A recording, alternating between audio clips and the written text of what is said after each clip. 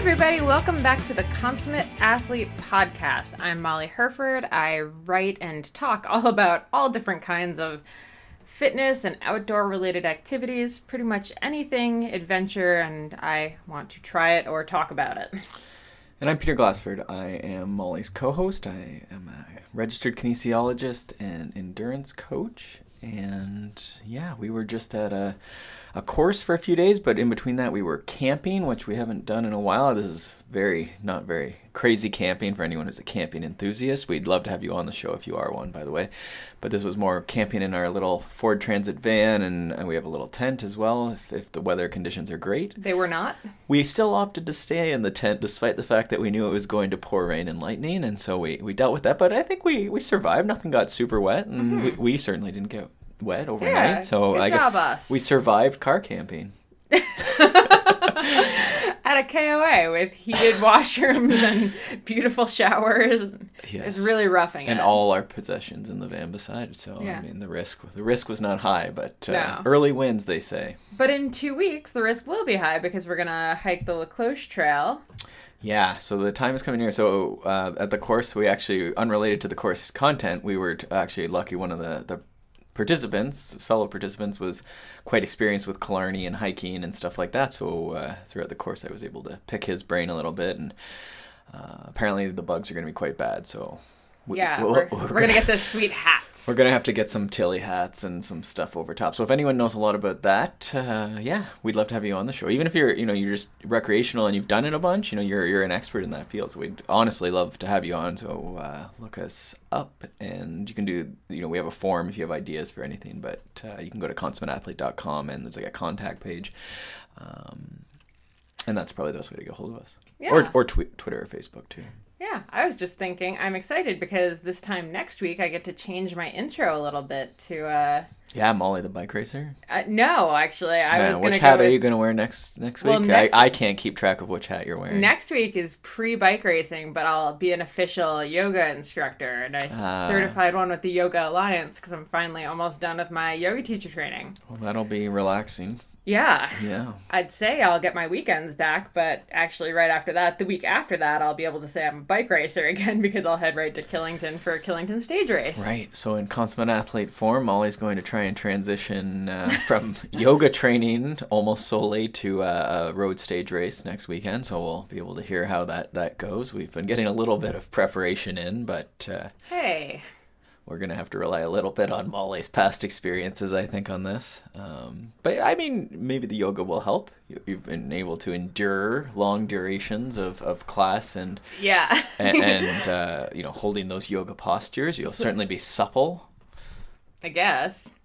So hinged forward that I'm, like, on my top tube. Well, I mean, I think there's transfer there, right? If you look at sort of the common things that really derail people, I mean, fitness is obviously one, but, things like, getting knee pain, back pain, that sort of stuff. So, I mean, you might be okay. And if you're on top of your nutrition, then that's obviously a big part. And that's, as we get into season here, that's actually what a lot of, phone consults I'm doing or just sort of talking to clients, working through any niggles or missteps we're having with nutrition off the bike. And then also, everyone's always concerned about race day nutrition. And usually that sort of traces back to we have to stop doing crazy things on race day, in my opinion, and sort of think about that every day, training nutrition and off-bike nutrition. But today we have... Stacy Sims. And so Stacy is an expert in all things nutrition, I think, but especially for women and especially in extreme conditions, which we talk a lot about today. So anyone who's thinking about altitude tents and going to altitude for races like Leadville, or you're going to be racing in summer heat, which is a lot of us, hopefully, now that we're out of the depths of winter. Stacy is very well versed. We go through a bit of her sort of palmares in the educational field, but she is, well-rounded as an athlete, and then also just has so many degrees and so many studies she's done, and she's got books. Roar we talk about. And if you guys remember, that was the Athletic Bookworms read back in January. So you can see there's some reviews and stuff that you've posted on theoutdooredit.com. Yes, a lot of takeaways from the book over there that we don't necessarily get into in this podcast because I didn't want to just rehash a lot of the stuff that we'd already talked about.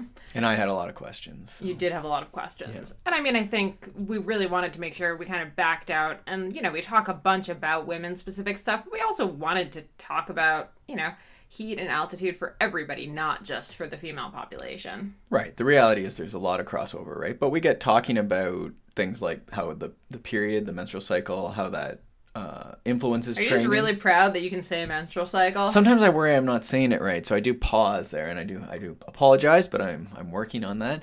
But we talk about how that, you know, there's some myths around that, there's some misconceptions around that. You know, what are the effects of that? Is there effects? You know, are there effects for everyone? You know, even if you're not getting, you know, really bad cramps or something, right? And so we talk about sort of how to deal with that and best sort of actions for coaches. You know, we talk about the communication around topics like that. And then also just general, like when you're going to altitude for anyone, you know, what do we consider? How do we best adapt? How do we adapt when, you know, you can't go there for a month beforehand?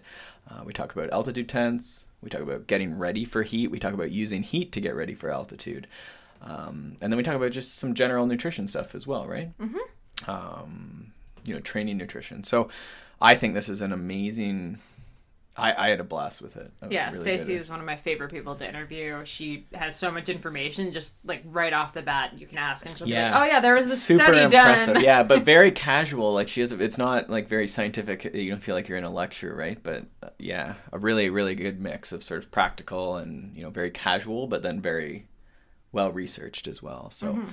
Yeah, I think is that pretty much all we have as far as updates for folks. I think so. Shred Girls caps are, you know, there's still a couple available, but almost out of those limited edition caps. Yep, you can get them at shred-girls.com. All right, let's dive in. Enjoy the podcast with Stacy Sims. So, over the years you've worked, you know, you've mentioned all your academic stuff, and then you've also worked for or with or founded, you founded your own company, Osmo, right? And then, but you've also worked with like Cliff Bar and USA Cycling and some Pro Tour teams. So, I mean, you've sort of seen the spectrum, you know, as far as businesses and athletes and people trying to come, you know, to terms with nutrition. You know, is that, what type of people are you working with, you know, these days? Like, are you still in the lab, you know, putting people through heat stress tests and stuff? Or what sort of a day right now look like for you? Well, I look on my board and I have 12 different projects going, and they all are very diverse. I'm working with marine sciences as a passing comment that I had with the head of marine sciences, whose daughter, Zoe, is very interested in some of the stuff I do with female athlete health. And the passing comment was, you know, we could look to harness some of the marine peptides for protein, because there was this big push for environmental sustainability, and the government here in New Zealand is trying to find ways to make things more sustainable here because of the cost of living.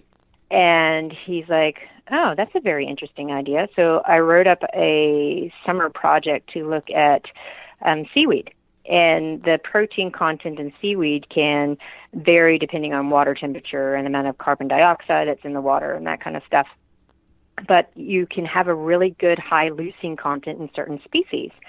So I just learned about this, actually. I was just writing a bunch about like fresh spirulina, and the leucine content compared to like spinach or anything else is crazy. Yeah.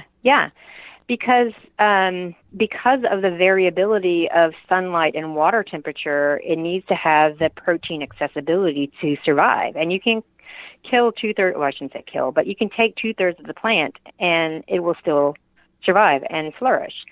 So looking from a sustainability point of view, we've identified 3 different New Zealand native seaweed species that have the same amino acid profile as whey protein. So towards the end of the year, we're putting it into athletes to look at muscle protein synthesis and the differences between using the seaweed versus the whey protein. And if you're thinking about muscle mechanics, and it's all about leucine content and some of the other amino acid availability, the only concern would be what is the actual bioavailability when you take it from the seaweed and put it into a supplement form.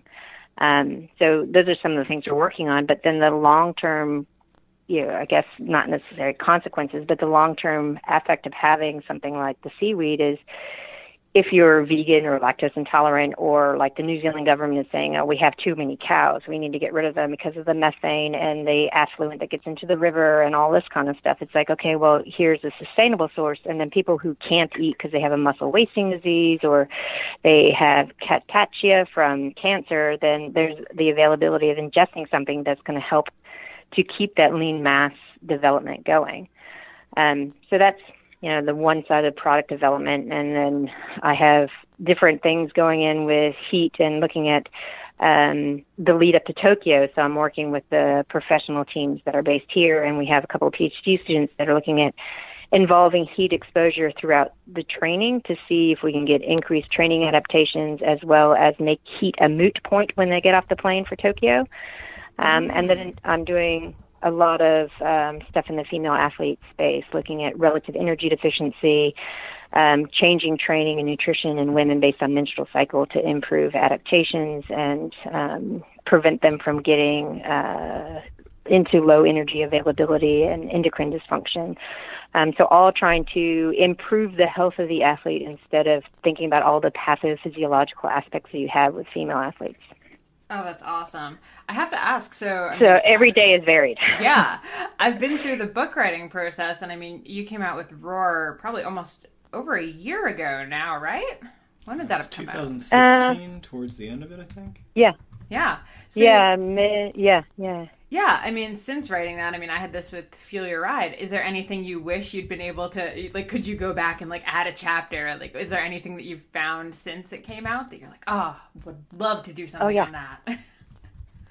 Yeah, I want to put out a second edition to change some of the heat and the heat stuff, because we found that women need a primer before you do heat adaptation because of this variation in the menstrual cycle where the second half, all your thresholds shift due to an increased core temperature. So women actually need a primer of heat exposure before they actually go into a sauna or something to get to that adaptation. So trying to explain that, looking at the gut microbiome, there's been so much science that's come out in the past year about the gut microbiome and how, an elite athlete could still have the same kind of biome as a sedentary person depending on their training diet. So there's lots of different things I'd like to change up and then expand on the masters and menopausal section as well, because there's been a lot more stuff that's come out since then. Yeah, so, that's... Yeah. Or write a whole new book. Yeah, exactly. I mean, I'll say it in the intro. I'll say it here. Like, I loved Roar. I thought it was one of the best books on women's sport that I've read. I mean, ever, really. So, yeah, you know that. Thanks. I loved it. Thanks. Yeah, I've just made it mandatory reading for the nutrition class I have to teach next semester. Nice. Like, no one's talking about this stuff. We have a working group with High Performance Sport New Zealand called WISPA, and it's Women in Sport and Health Performance Advantage. So it's talking about all this stuff, but it's the clinicians, it's the sociologists, it's the physiologists, it's the high performance sport providers. It's all of us together that are sitting around the table and talking about all the different aspects of it. And then we come together and we're like, okay, well, this is what needs to be disseminated. So we're trying to find ways to, push those things out as well. And it's interesting when you get all of those people around the room, different ideas and angles, and then trying to make everyone coalesce into one. So there's been lots of interesting discussions about all of that. Well, you have me. I'm just overwhelmed with the number of things I want to ask right now. But I wonder if you could go through, we have listeners who are coaches, and working with young females and older females, and then just working with sort of general population, of racers who are coming into, a hot period of time, and then also altitude based races like Leadville and things like that. So I'm wondering if you could talk first about sort of just the basics of heat adaptation, sort of what someone, especially I guess a masters athlete, but what someone can do to get ready, if they're not, an Olympian and have all these resources. Like, what are some basics if you're going to go to some really, really hot race, and we're just sort of in springtime or not as hot a place right now? Yeah.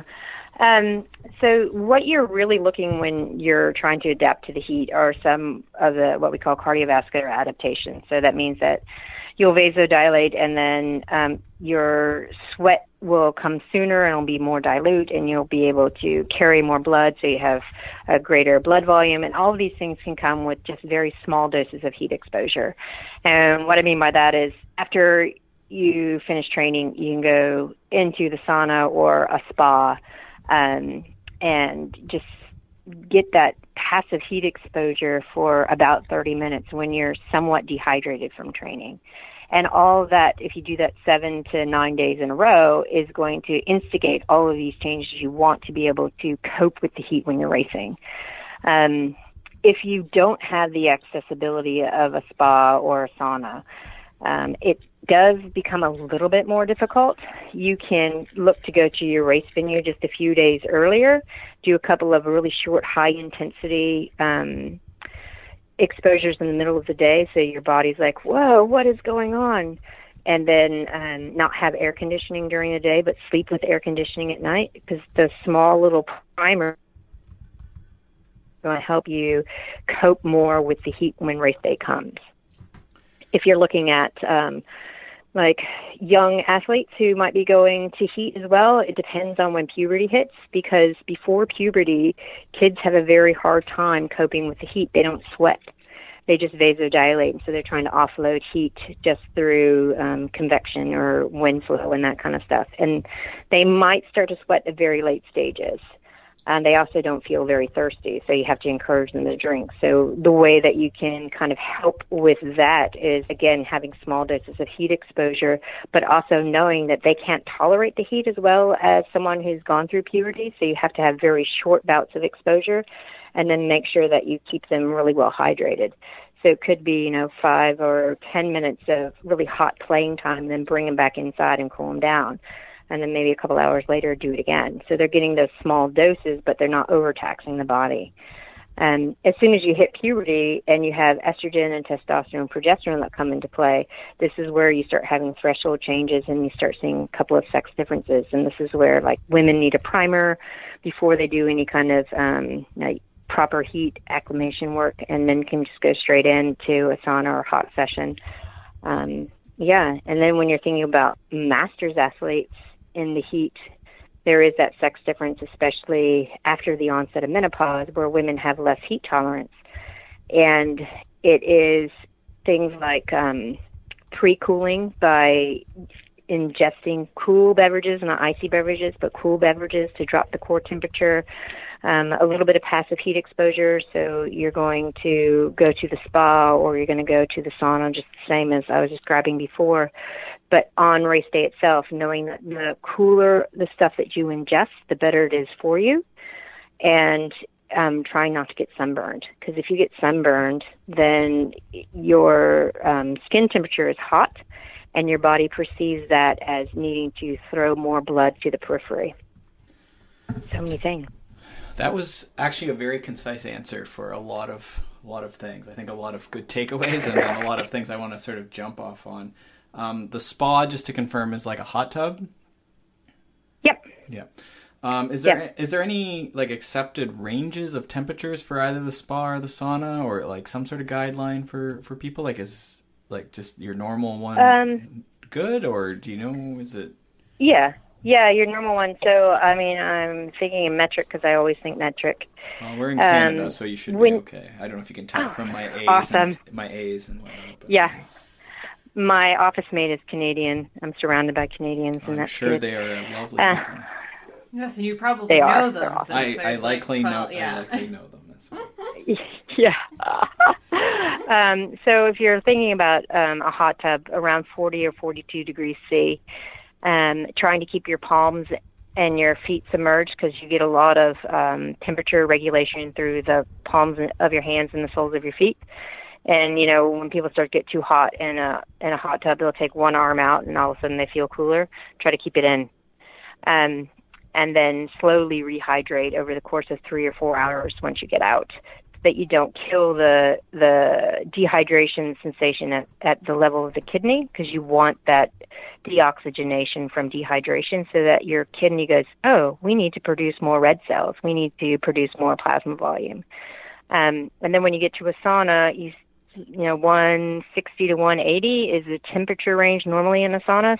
Start high, and then when you get too hot on the top level, move down to the bottom level so that you can actually spend more time in the sauna, knowing that your resting heart rate might be 140 to 150 because it's such an intense heat stress.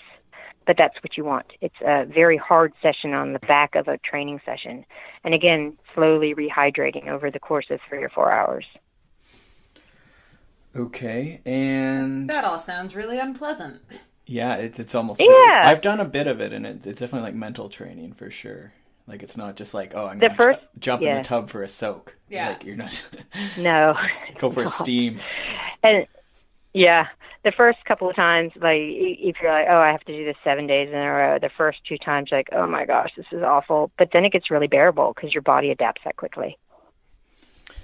Okay. And then the sunburn point, I remember getting in an argument with someone about sunscreen, and I thought, whatever as far as the health effects long-term of sunscreen and sun exposure, but wearing sunscreen, is that potentially going to lower the temperature of the skin? Do you know anything about that? So it's a bit funny. It's not necessarily the temperature of the skin, the sunscreen. People often talk about, okay, if you use a zinc base, then you can't sweat very much because it covers the pores, which is one of the arguments. That was and the then counter if you're argument. thinking, Yeah. oh, okay. And then if you're thinking about like a typical sunscreen, the waterproof kind, it's the same thing. When I say don't get sunburn, I'm thinking about using the UV protectant materials that are now available, like a lot of the surf lifesavers down here where there's no ozone, they'll be wearing special rash guards that are very thin to keep them cool when they're on land. But it's also made of the UV protectant materials. And you can get arm warmers that way. You can get shoulder protectors that way. So those are some of the better ways of preventing sunburn. And then the other aspect about using materials is that you can pour cool water on your arm sleeves and on your jersey and stuff, and then that helps even remove more heat from the body. So it's kind of enabling a sort of a sweating mechanism because heat gravitates to where it's cold. Gotcha. And then have you done anything with overdressing? I've seen a little bit lately about sort of overdressing as a way to sort of stimulate heat, and with the pros and cons, I guess, of sweating and stuff, but I've seen that as a possible way to sort of prepare for a hotter environment. And from a physiological change point of view, it doesn't. From a psychological, sort of placebo, but not really, because it does have a psychological benefit. You get used to feeling uncomfortable and sweating a lot. So the argument really is the placebo effect of that goes a very long way in being able to mentally cope with the heat. But from a physiological perspective, overdressing and trying to do like wind training sessions and stuff with no fan and too many clothes on, from a cardiovascular and a heat adaptation point of view, it doesn't do much. Okay. And then I've also seen a lot of this heat stuff now being applied to altitude. So maybe if we segue into altitude, does a lot of this stuff, is it similar if we were, preparing to go to Leadville, but, we're down at sea level? Would you still advise some of that same spa and sort of heat adaptation protocol? Yeah, so if we think about altitude, one of the issues there of someone going from sea level to altitude is the oxygen delivery, right? There's just not enough oxygen. And if you think about what is happening when you are getting heat adapted, you get a total blood volume expansion. So you have more water in the blood, but you also have more red cells. So if you were to do some heat adaptation before you go to altitude, you're going to have blood volume expansion, which means you have more red cells to be able to deliver more oxygen, which helps in that lower oxygen standpoint. You also get dehydrated from an increased respiratory rate when you are at altitude, and an increased carbohydrate usage when you're at altitude, that the increased plasma volume from the heat exposure gives you more total body water as well. So using strategies of dehydration and heat stress benefit when you go to altitude as well. The aspect of doing a combination of like altitude training and heat together, those to overlay, you would assume or think that, okay, well, if I'm getting a altitude stimulus to increase my blood volume and red cells, and then I'm also getting a heat stimulus at the same time, they don't actually marry up. You need to do one or the other. And the way that we think about it is you can do altitude first and then get into heat. But if you're limited and you don't have that kind of capability, then do the heat. Okay, that's great. Now, for females, would there be any difference with altitude then? Is there a sex difference there? For altitude exposure, or when they actually go to altitude? I think, yeah, in this case, more like, let's say we have a female athlete, and she's going to go, maybe not do heat stuff, but she is going to go to altitude. How would she prepare, for this, maybe premenopausal? Yeah, so part of the aspect of actually going to altitude is knowing where you are in your cycle. If you're in the high hormone phase before you go to altitude and you hit altitude in the high hormone phase, you are more predisposed to having asthmatic issues and respiratory distress because your respiratory drive is already elevated. And then when you go to altitude, it's a natural response to that low oxygen environment to increase your respiratory drive. The other aspect is the carbohydrate. When you go to altitude, because it is such a strong stress and everything is elevated from a metabolic standpoint, you go through more carbohydrate. And in the high hormone phase, you can't access carbohydrate very well. Your body's relying more on fat. So if you're going to do a hard training block and go to altitude, you have more of a predisposition to being overtrained. The way, again, to mitigate that is doing that heat adaptation before you go to altitude. One of the studies that we're doing right now is looking at when do you do the heat adaptation for women? Do you do it in the low hormone or the high hormone phase? What's going to benefit you the most before you actually go to that hot environment? We're not quite done yet, so I can't really give you that answer, but it is something to consider. In that case, though, would you run into an issue of timing? Or would you know what I mean, as far as like the heat adaptation, like the closeness to the altitude, or if the cycle didn't line up? Yeah, so if the cycle doesn't line up, you can do so let's say that doing your heat adaptation in the high hormone phase becomes the ideal, because you have threshold shifts that are already predisposing you to not do so well in the heat, so you want to stimulate those so you do better. And say that high hormone phase comes 2 weeks before you're supposed to go. You do your acclimation during that, and then you can, quote, top up with heat exposure once every 4 to 5 days, and you can hold that adaptation.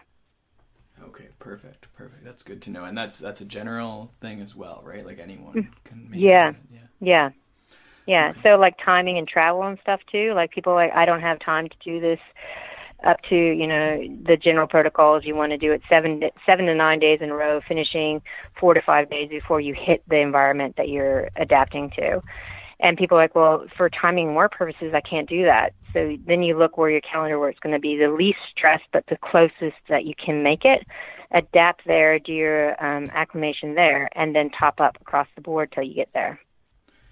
Okay, and is there, again, altitude, in terms of altitude, is there, if someone has pretty free schedule, they could go the day before the race, they could go 7 days before the race, or 14 days, is there a general advice from your experience there? Yeah. If you have done no preparation for altitude, you need to fly in and fly out within 24 hours. You need to get in, do the race, and get out. Because there's that lag time that your body can still perform without the detrimental effects of altitude. Otherwise, you're looking at 14 to 21 days exposure before racing.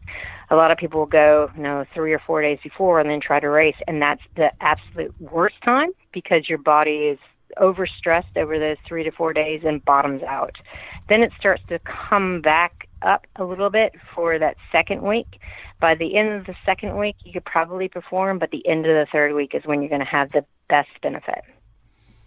Right. And would there be, in the absence of the heat train, but would there be there'd obviously be individual difference in response time, I would think, within that sort of rough range? Yeah. If you've had any kind of altitude exposure before, and then you come back down to sea level. Every time you go back up, your body adapts a little bit faster. So if it's an annual thing, then you'll notice that each year it gets a little bit better. If you can go a few times a year, then the adaptation becomes even faster. So the lag time between your body understanding the stress and then adapting to it becomes shorter and shorter with subsequent altitude exposures. And what if someone lived in, California relatively well, I guess? Like, what if someone lived, in like LA and could get up to Big Bear, on the weekends for a day or two, do some training up there? Is that worthwhile, in the months ahead of doing something like Leadville, to do those sort of days up in the mountains? Yeah, if you could do like a couple of weekends up in the mountains with the riding aspect at that altitude, and then during the week hit some of the sauna sessions leading up to Leadville, because Leadville can be hot or cold and at altitude. So you're actually adapting for both.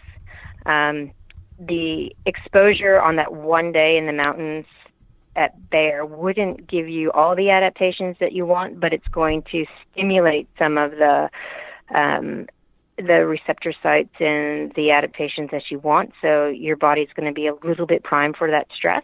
That's why I'm saying you ride one day, so you're not affected by the altitude, but your body is getting a dose of that altitude. And then you come back down and you actually plan the heat exposure to get those adaptations. So it's a combination of where you are at sea level. Nice. And then maybe the last thing on that would be, the question then is, as far as altitude tents and stuff like that, are those worthwhile if it's within someone's, price range and budget to sleep in an altitude tent, or where are we at with that? So altitude tents, they're hit or miss, because when you're thinking about sleep quality, and it's very interrupted in an altitude tent, you are losing so much of your recovery when you are not sleeping well. So your fitness adaptation suffers. So does if your you marriage, are trying to do, just throwing that out yes, there. So does your marriage, for sure. For the record, I sold it before I met Molly, so there may be a correlation between meeting people and not having an altitude. I'm not sure. I haven't conducted the study on Perfect. Perfect. But if you're like solo and sleep with earplugs and can sleep through anything, then you could probably give an altitude tent to go for 3 or 4 weeks and get some benefit. But for the general person, the expense and the lack of sleep, not to mention the detriment on your marriage and or your partner, those negatives far outweigh trying to get into an altitude tent. Okay. It's better to try to do your heat exposure for the blood volume expansion instead of trying to fork out the cash and lose sleep and fitness adaptations with an altitude tent. Yeah, it's sort of those, we get caught up in these, 1% gains and often miss the, that sleep and, the quality of your training, right? Like all this talk about altitude adaptation, but really, being a fit, capable cyclist who is healthy going to Leadville is, that's a big portion. There's lots of people that show up and don't do any altitude preparation and they finish and, are otherwise happy, right? Like that last 10% or 5% or whatever is not, for a lot of us is not the piece that's missing often, right? Right. The two biggest things are the two biggest downfalls that people have when they're thinking about hitting Leadville without having the altitude adaptation. Is they misstep in their nutrition because your nutritional needs change when you get to altitude because there is this increased reliance on carbohydrate and also an increased need for hydration. And they also misjudge the sleep and recovery when they're at sea level. So if you could dial in the sleep and recovery, and by recovery I mean like nutrient timing, so you don't have nutrition delay, so that your body actually gets what it needs and keeps cortisol low, and you get into really good deep sleep for proper repair and recovery and growth hormone spikes. And then when you get to Leadville, your nutrition is mapped out for altitude. Those are the biggest impacts that you could have if you don't have the capability or feasibility to do some proper prep for altitude using heat and or altitude exposure. Great. You mentioned cycle and the high portion of that cycle? Like, is there, how would someone go about tracking that? Like, is there a way you found works best, or is most... This is back to the women's cycle for... Sorry, yes, I should say the menstrual cycle. Is there a way that you found is the most effective? And I guess I'm thinking about it from like a adherence standpoint even. You know, what's the easiest, I guess, to sort of map that out so someone does understand, you know, when it is the high cycle and then how they feel and perform at that point? Yeah, so there's a couple of really fantastic apps that are out for menstrual cycle tracking. Fitter Woman is one that has been based on elite female athletes, and the other one is Hello Clue, and even Google has one that you can put in for like menstrual cycle tracking.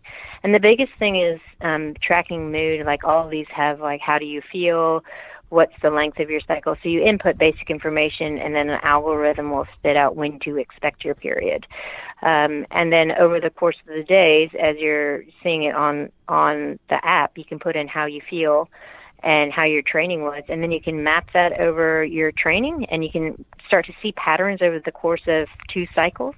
And you can say, oh, look at that, I'm 5 days out from when my period starts. I know I can't do this intensity session. So that you don't waste valuable training time trying to get adaptations that are not going to come because you can't hit the right intensities.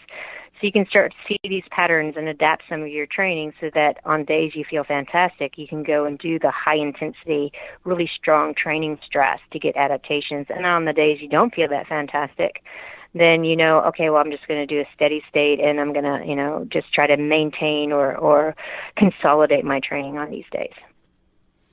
Okay, those are some great suggestions for sure. And do you see, like, are there must be, some, again, individual difference as far as some people, this would be just a breakthrough for them, and then other people, it's not as a, you know, big a deal to track it? Or do you think you'd be surprised. Yeah. You'd be surprised because they're so, like, you could ask so many women, like, where are you in your cycle? Most people are like, not really sure. And they leave a lot to chance when they don't know. Like, they'll go and they'll say, oh, I have this track session tonight, and I don't understand what's wrong with me. What's going on? And then they go through all these metrics of, did I eat well? Did I sleep well? But the simplest thing of tracking is going to give insight to all of these questions that people, or women in particular, ponder and go, is it me? What's going on? And even if you kind of know where you are, if you're tracking, you do know. And so you can really start to get into the patterning of how your body responds to these hormone fluctuations that happen pretty much on a daily basis.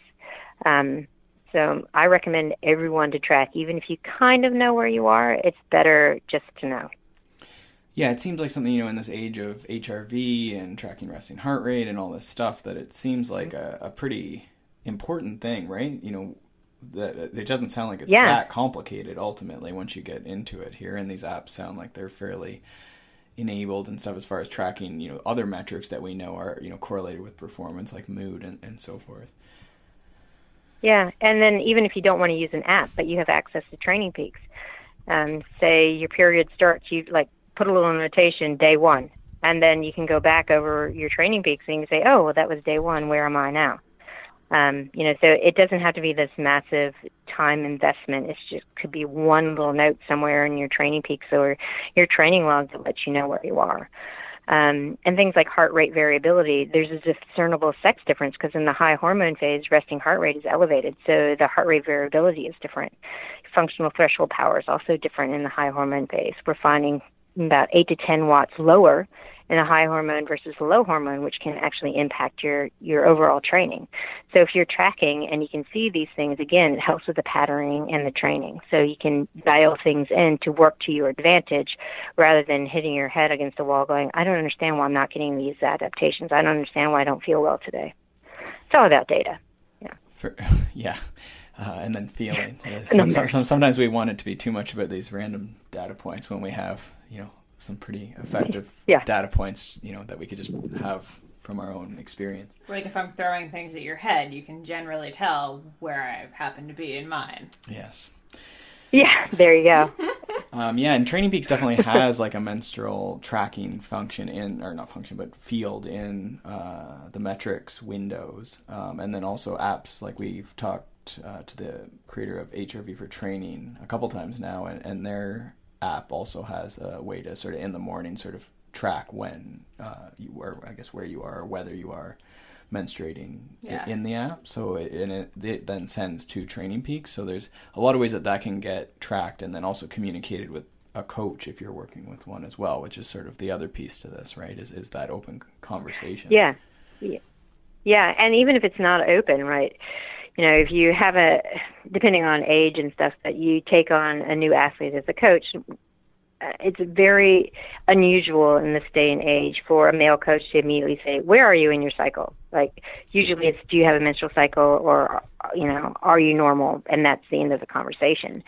But tracking gives the woman the empowerment to be like, hey, I know I'm not going to have a fantastic training day today, so can we do something about it? So it doesn't have to be a full-blown conversation, like all the intricacies that might not be so comfortable, so to speak.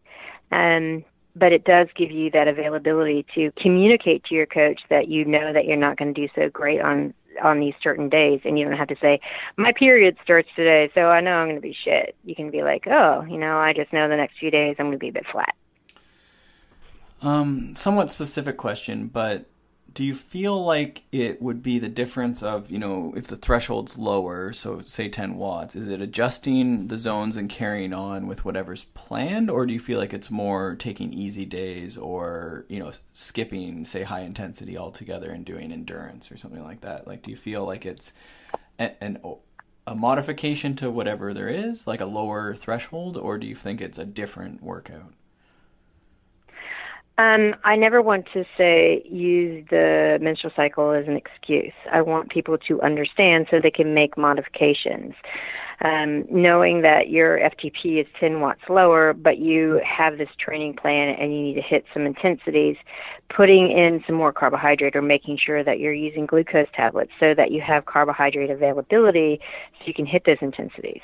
So it's not saying we need to modify or give you a day off, because that doesn't necessarily help so much with the short-term goal of a race coming up. So there's some nutritional interventions you can do to help. But if you have the longer-term plan of, okay, we have 6 months to get there, then, yeah, you can modify your training so that you're not so tightly wound into these 3 weeks on, 1 week off. You can really work with your cycle to plan. We're going to do these power days on the low hormone phase around ovulation when estrogen peaks, and estrogen is very anabolic. We can do some really high intensity, really hard stress days. And then as we get 5 or so days out from or when the period starts, when the hormones can really interfere with mood and intensity, then maybe we dial it back and use that as their deload week.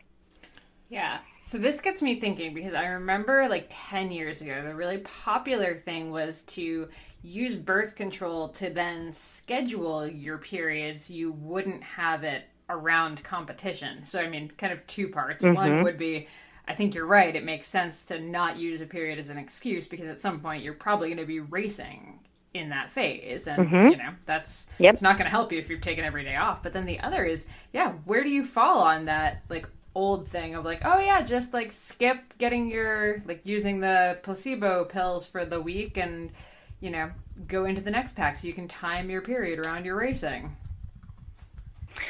I try to get every woman off the OCT if I can, unless they need it for some kind of medical reason, like if you have endometriosis or PCOS and you need that estrogen dose. But more and more literature and studies are coming out showing that your adaptation to high intensity is blunted by as much as 11% when you're using those exogenous hormones. And it's not a real period either. It's a withdrawal bleed. And on the second day, sometimes the third day of the placebo pill, your estrogen levels are as high as the first trimester of pregnancy. So you're never really in a low hormone state. And then the other side is if you are using something to control your period, you can't keep track of what's going on. Like, women sometimes fluctuate between these amenorrheic and missed periods, and that's a sign that there's some kind of endocrine dysfunction.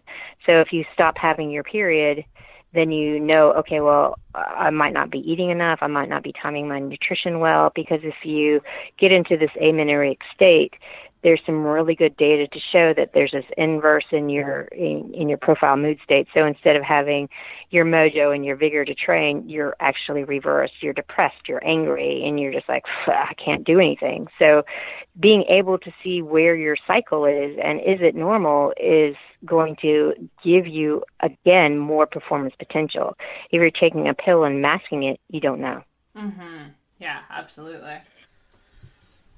And actually racing when on your period is one of the best phases to be racing. A lot of women are taboo about it, saying, I've got my period, I can't race today. And it's one of the biggest confounding issues in young athletes when their period starts. I've had some athletes go, I got my period, does this mean I have to stop swimming or I have to stop cycling? I'm like, actually, no. Now this gives you some empowerment to be, okay, now I can train hard. It's not a taboo thing. It's when your hormones drop, you have less inflammation, you start bleeding, and this is when you can actually maximize your potential. So it's about an education piece as well. Mm-hmm. So just for, we'll say, the males in the room, the low hormone state is when there's bleeding, but that's also where we would expect performance to be the highest? Yep. So in a typical 28-day cycle, the first 2 weeks you have low estrogen, progesterone. We call this the follicular phase, the low hormone phase. And day 1 is the first day of bleeding. And around day 12 or 13, you have a surge in estrogen with ovulation. And then you get into the high hormone phase where estrogen and progesterone start to go up. And then that's called the luteal or high hormone phase. And that's where women are least like men, when estrogen and progesterone are elevated. Mm-hmm. Yeah, and that's like where PMS is before the first day of the bleed. Yep. So you still have the really high hormones then. Right. Yep. And then women will talk about feeling fantastic the day before, the day of, or the day after their period starts. And this all has to do with how fast those hormones come down and how fast inflammation gets flushed out of the system. Because the bleeding is driven by an inflammation cycle. So that's why women, they have a lower pain tolerance. They feel a bit bloated. They might have, increased predisposition to being overly hot or get injured. All of this is an inflammation-driven cycle. So as soon as that inflammation drops, boom, your system's like, let's go, ready to go. Mm-hmm. Okay, we're almost through here. We've kept you for a while, but I wanted to get to sort of the issue of fueling, I guess the athlete, but especially female athletes who are overweight, like slightly, or feel they're overweight, so they're then not fueling at all. And sort of just, could you talk to us as if we were that athlete, I guess, and explain sort of why fueling is going to help us lose weight or perform better, or both? I think there's a lot of guys that need to hear this too. Yeah, well, and that's what I mean. Like, I have the same issue with athletes who are males that I work with as well. So I can see where their brains are like, how is this going to work? Like, you want me to eat more? You want me to eat, more fat? You want me to eat whatever? How is this going to make me skinnier? Right, exactly. So there's a new terminology, well, I shouldn't say new. It's been around for a while, but the press is starting to pick up on it, and it's called low energy availability, also called RED-S, relative energy deficiency in sport. And it affects both men and women, but it's often touted as being the women's issue because in the past we've had like the female athlete triad where if you don't eat enough and you become amenorrheic, then you have bone problems. But all in all, both male and female athletes can suffer from low energy availability. So when we talk about energy availability, you need enough food to keep your resting metabolic rate elevated. And that's just basic function. So your breathing, your metabolic functions of digestion, your endocrine system, your testosterone, your estrogen, progesterone, all of those things require a basic minimum calorie rate. And then when you start adding movement on top of that, so your daily activities, you need more calories. And then when you start adding training on top of that, you need more calories. So when people get into this energy deficient state, either purposely or not purposely, their body's metabolic rates And when your metabolic rate starts dropping, your body gets into a, quote, conservation mode. So you start putting on belly fat, you start feeling fatigued, you slow down, you don't sleep well. Men will experience a drop in testosterone. Women will start to experience menstrual cycle dysfunction. 4 days of being in low energy availability, you can start having some thyroid dysfunction, which also can contribute to problems with weight. So when we think about the ultimate answer is eat more, right? And people go, wait, no way. The whole idea of calorie in, calorie out, need to lose weight, I need to eat less. But in fact, they're not eating enough at the current time to support what they're doing. They're already in this energy deficient state. And just recently I've been working with athletes who I've had to upskill their energy intake by 1,000 calories a day because they come in and they're eating as if they're not training. And they're like, but I'm eating 2,000 calories a day. I'm like, yeah, but you're burning 1,000 to 2,000 calories in training. And over the course of the week, even a 500-calorie decrement is going to get you into these problems. So you don't have that top-end speed because you can't get there. Your body's not going to let you. You can't adapt. So over the course of a month, slowly increasing calorie content, they don't gain weight, they lose weight, they put on lean mass, their power to weight ratio comes up, and then they start flying because they've increased their calorie content. And timing has a lot to do with it too, because when we think about, we're busy, we get up and we train like 6:30 to 8 in the morning, and then boom, we have to go to work, we have to deal with the kids, and we might have a delay of food by, 2 hours or so. And we just completed a study looking at the sub-elite group, so not athletes that are sponsored and professional, but the group of athletes that are training really hard, they're winning their age group, they're representing on a world stage, but they're also working and they have families. And those athletes who had that delay of eating post-training, even if their calorie intake matched what they needed, they still started experiencing these symptoms of relative energy deficiency because their body stayed in this catabolic state for too long a point. So it's the nutrient timing as well as getting more calories on board to keep you healthy and to support your training. Then your body goes, sweet, I can lose the body fat, I can adapt to this training stress, I can sleep and recover, and at the end of the day, the whole reason we go training is to adapt to stress. And your body adapts to that stress, so you become a fitter and better athlete. So if someone's trying to understand, the more calories are coming in, are they going to burn more calories because of all this? Like, they're going to fidget more, they're going to be, energetic in their workouts and during their day. Is that sort of the way to understand that? Or is there, a hormonal level that we're missing? Or like what, if someone's trying to understand that, well, if I eat more, how am I going to, like, is it building muscle versus fat? Like how does someone understand what's going on, right? Yeah. Yeah, how do you understand it? We need to have people not think calorie in, calorie out. That's a very archaic way of thinking. In the obese population, yeah, we can think about calorie in, calorie out as a first course of action.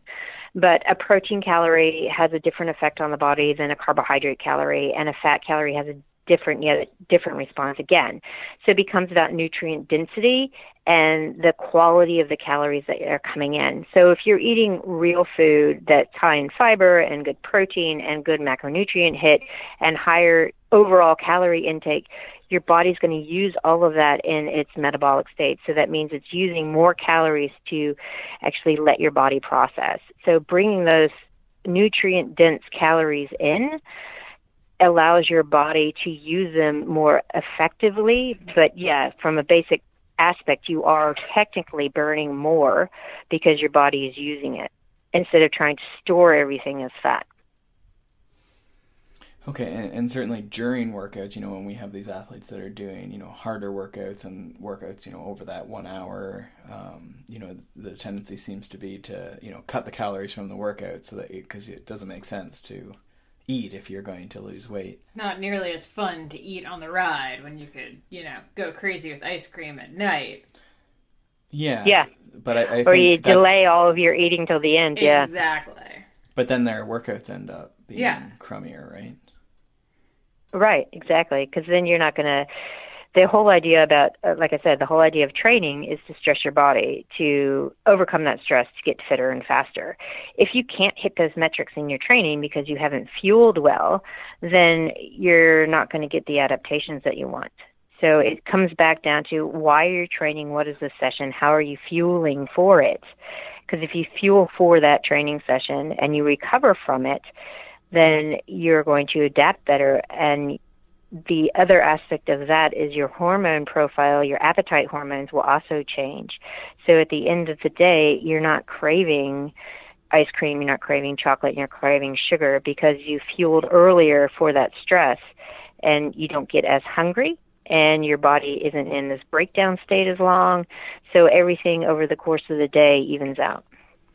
Yeah, and I think that's where I've dove in with clients who have, been doing this like super low, like find out, okay, they're cutting a ton. It's usually that it's super clean for a day or maybe 2 days or maybe even a week, but then it's, some sort of off the rails, like can't sustain this lifestyle. This is never happen, right? And it's sort of finding that middle ground, right, where we can train and be happy and continue. Yeah, exactly. Fuel your exactly. ride. I guess, fair enough. Yeah, fuel your ride. Do the 80-20 rule where, like 80% of the time you're spot on and 20% of the time you're like, I feel like having ice cream for dinner. Why not? You don't do it every night, right? But the problem becomes when it becomes every night. Mm-hmm. Awesome. Well, I'm so thankful. We had covered a lot of ground today. I think a lot of stuff there for the coaches that listen and then also for the athletes that listen. So again, thank you for taking the time. I know it's tough here with time zones and stuff, but Stacy will make sure that we link to all your books and social stuff and everything else. Yeah. Thanks. Great to connect and have a chat. Yeah, now it's seriously. your bedtime and my lunchtime. I know, right?